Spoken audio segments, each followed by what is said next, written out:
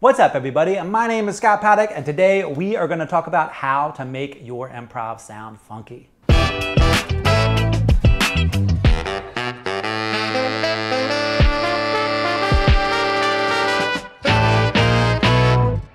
As saxophone players, we usually start our improv journey talking about a jazz style.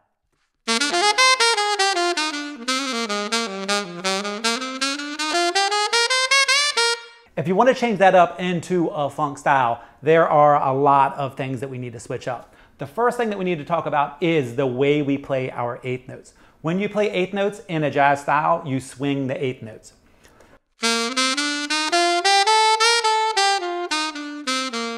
So you have one eighth note that's a little bit longer or a little more accented than the other, like do, ba, do, ba, do.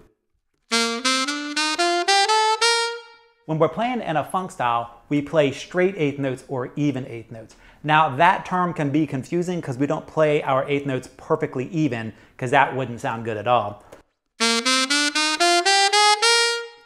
That doesn't sound funky and it doesn't sound good. But when someone says straight eighth notes or even eighth notes, they mean don't swing your eighth notes, and they should be a bit more even and a bit more straight.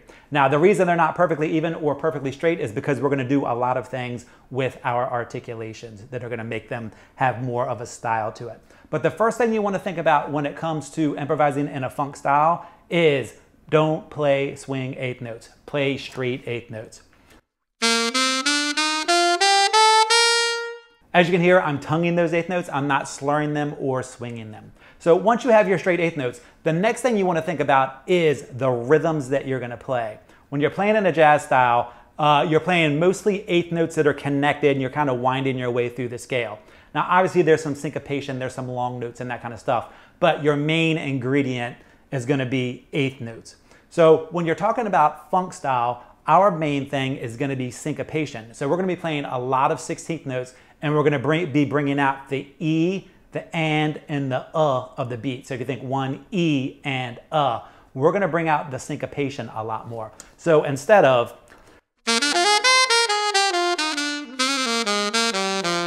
you have a lot more syncopation that sounds like this.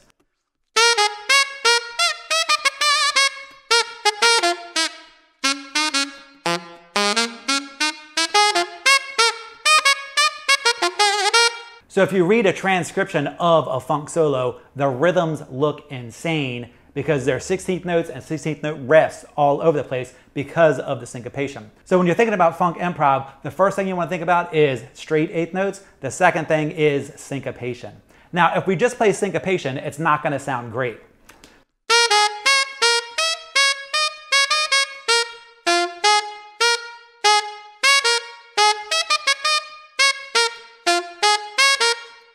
That sounds okay, it sounds funky-ish, but it's definitely missing something, and what it's missing is the articulation. So when it comes to funk improv, there is a ton of articulation, and that is what makes the even straight eighth notes not so perfectly even. So you're going to be bringing out a lot of accented notes, staccato notes, you're going to have short notes, accented notes, you're going to have all kinds of texture in the notes that you play that are going to make them sound longer and shorter.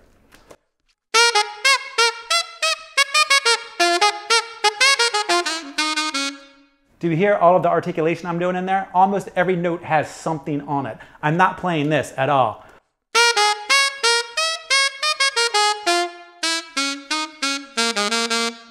That doesn't sound funky. What makes it sound funky is the articulation that you put on top of the syncopation.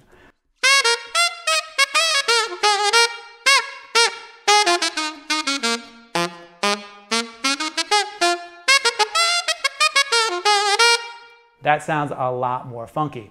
Now, the next thing we need to think about is your dynamics. When we're talking about dynamics in a jazz style or a classical style or a lot of other styles, you're thinking about gradually getting louder, gradually getting softer. When we're talking about dynamics in a funk style, we are taking each individual note and playing some louder and some softer, and we're using the softer ones to set up the louder ones. So they're setup notes for your main accented notes.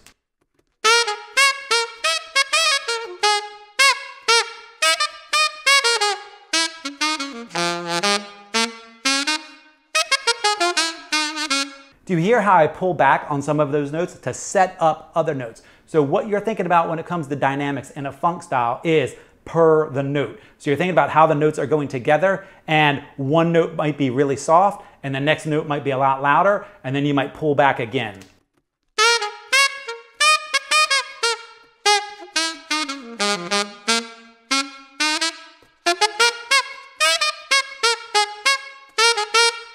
Now, I overdid it that time so you could hear the softer side, but you're gonna not have one arc of getting louder or one arc of getting softer. They're gonna be individual notes that are softer and louder, and it's all about bringing out a counter rhythm on top of your syncopation. The counter rhythm are the louder syncopated notes.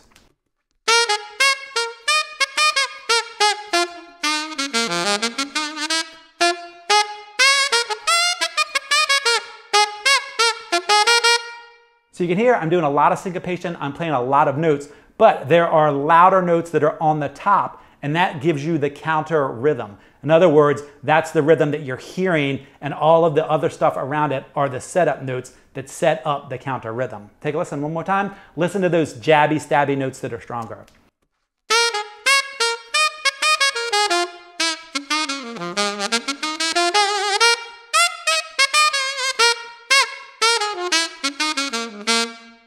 So that's what I'm talking about when I say the syncopation and the articulation brings out the counter rhythm. Now, the last thing that we're going to talk about is the way the notes go together. When you're playing in a jazz style, you're thinking mostly eighth notes, and they're going together in a line, they're smooth and connected, and you're using them to also change chords over the chord progression.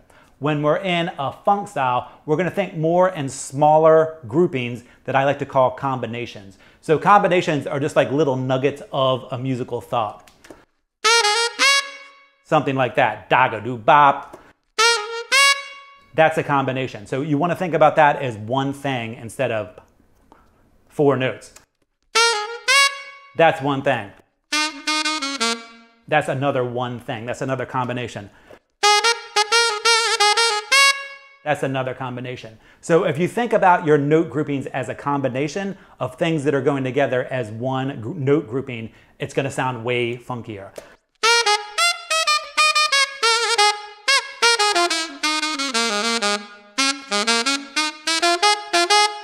So when I'm playing, you can hear I do a little combination, then I have some notes in between, go between notes, and then I go into another combination.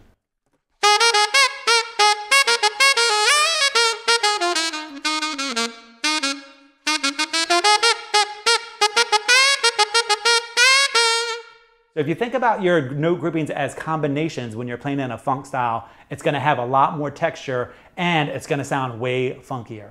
So when it comes to funk improv, there are a couple things that you need to think about. First is play straight or even eighth notes. Second, your syncopation is super important. Third, your articulation is what makes the syncopation sound really good.